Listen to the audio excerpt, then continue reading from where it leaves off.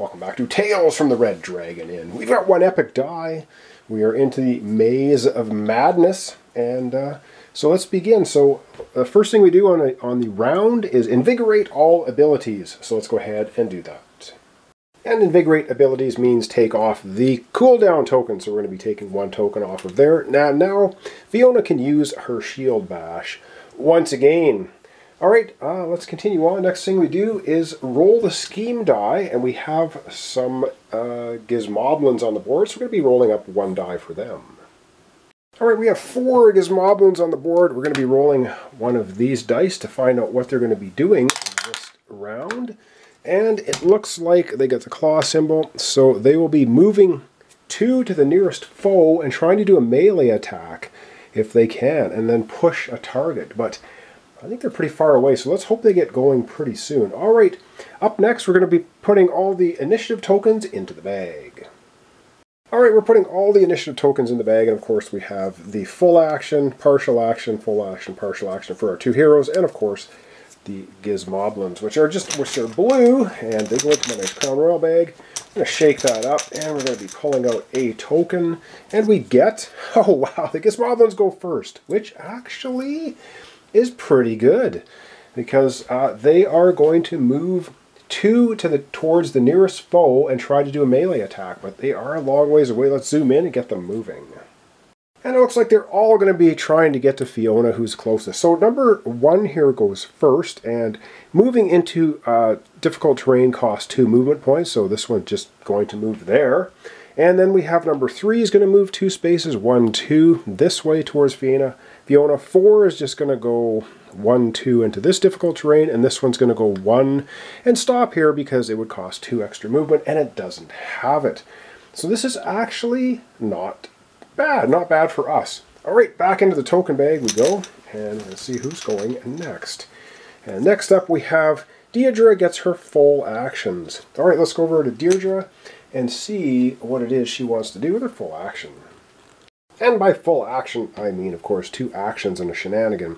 I think she's going to start off with her shenanigan, which is moving up to 4 spaces. So we're going to go ahead and do that. And now let's get her moving up to 4 spaces. Alright, Deirdre's in the back here. She can move up to 4 spaces, and I think she's going to start hammering on number 5. So she's going to go 1, 2, and 3 to here. She can't move into the other terrain because she doesn't have 2 extra movement left. So she'll end it off there, but she's within range 2 of 5. And that's a good thing because she has 2 actions. Let's go on the board and take a look at her actions and see what she wants to do. Alright, she's got a couple of actions. So action number 1, she's going to spend, and she'll just do a typical ranged attack at a foe within range of 2, rolling 1 yellow die, and pushing the target 1 if she so desires. So let's see what she wants to do. Alright, so she's going to attack Gizmoblin number 5 with a yellow die. You can see that there pretty good. And we get an exploding die. So that's 1 damage, and we get to roll another one. So we just keep going with the exploding die. And she gets 1 exclamation point, which would mean an epic die, but we already have one in the pool, and you need to have more symbols to add one to the pool. So she does a total of 2 damage to Gizmoblin number 5.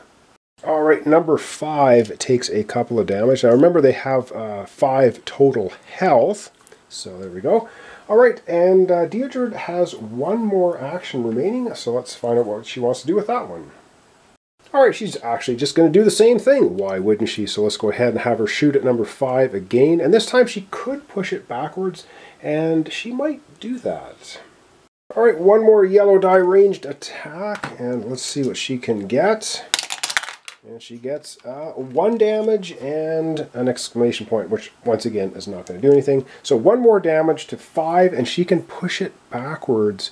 She can push it away from her. And is that going to do us any good? Actually, yes, she's going to push it 1 space to here. And when you do the push rule, you ignore difficult terrain. So she does push it back 1 more damage on Gizmoblin number 5. Alright, that's going to put 3 total damage on 5, and that's all good. Alright, back we go now into the bag for initiative. Find out who's going next. Alright, initiative bag once again. And, yep, the old Crown Royal bag. Alright, and we pull out Fiona gets a partial action. Alright, let's go to Fiona and find out what she wants to do with that one partial action. Alright, she gets a partial action, which can be either an action or shenanigan. As we recall, Fiona has no shenanigans. So for an action, what does she want to do? I think she wants to go ahead and do a move action. So she's going to go ahead and spend that, and she gets to move up to 5 spaces. So let's go ahead and move Fiona up to 5. Alright, I think this is going to work out pretty good. So she's going to go 1, 2, 3, 4, 5. So she is now adjacent to number 5 and 4. So we'll see what happens. That was her partial action. Into the bag we go once more for the next initiative token, and that would be Deidre gets a partial action. Alright, let's find out what she wants to do with her partial action. Alright, Fiona's got one partial action, and I think she's just going to use a shenanigan. She's going to move up to 4 spaces. So let's have her go ahead. Yeah, she's going to go ahead and move up to 4. I think what she's going to do for her movement, she's going to go 1, 2 into the difficult terrain, 3 and 4. She's going to move right up here.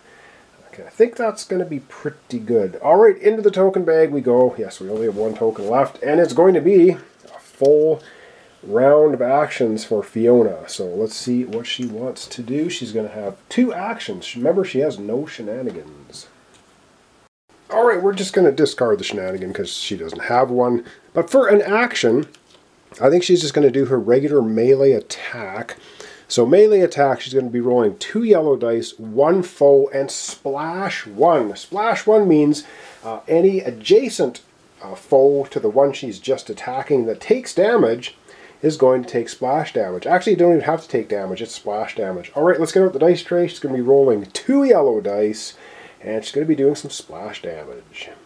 Alright, it only makes sense she's going to attack 5. Only has 2 health left. These dice never miss. So this is going to be an automatic 2 hits. So let's see, and 1 damage to this one. So, well, she gets a straight up 2 hits, and it's going to be 1 damage to 4. So 5 had 3 damage. 2 more is 5. It is defeated and out of here.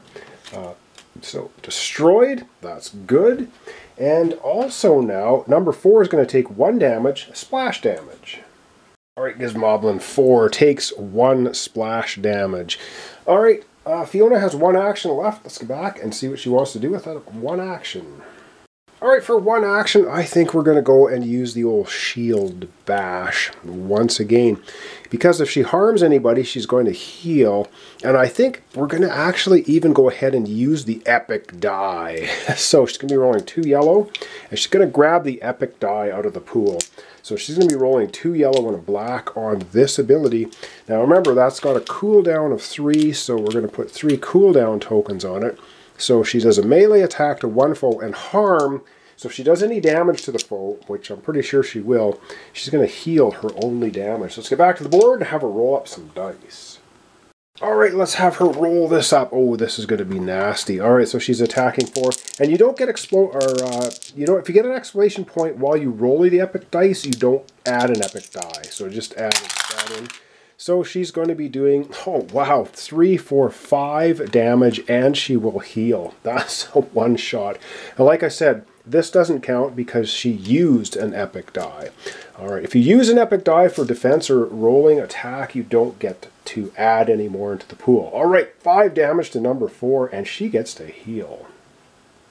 And yes, 5 damage to number 4. It has a damage on her. It's just going to absolutely destroy it. So we've destroyed Gizmoblin number 4 as well. That is really good. And now Fiona gets to heal 1.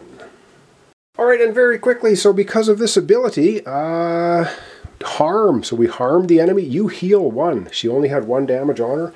Now she's fully healed with a shield on her. Alright, I think it's a very quick episode today, but I'm just going to be doing 1 round an episode to try to keep these things flowing and catch any errors, and so that I can get an episode up a day. Alright, we're going to zoom out and wrap up for today. Alright, so that's where we're going to leave it off today in the Maze of Madness. We very quickly wiped out 2 of the Gizmoblins. We have number 1 left, number 3 left. They're fully healed. They made the mistake of just trying to get into melee range, which they couldn't make it. So now we're doing pretty good, I think. Fiona's fully healed again. That's pretty awesome. She still has 1 shield token remaining on herself, and so does Deirdre. But now we've got some cooldowns going in on her shield strike bashing ability. So there you go. So thanks so much for watching along. Thanks for your comments, subscriptions, and likes. This is Tales from the Red Dragon Inn. We're playing Scenario 1, Danger Room Debacle. So let's see what's going to happen tomorrow. If you want to join me, I'd appreciate it. So thanks so much, and we'll see you then.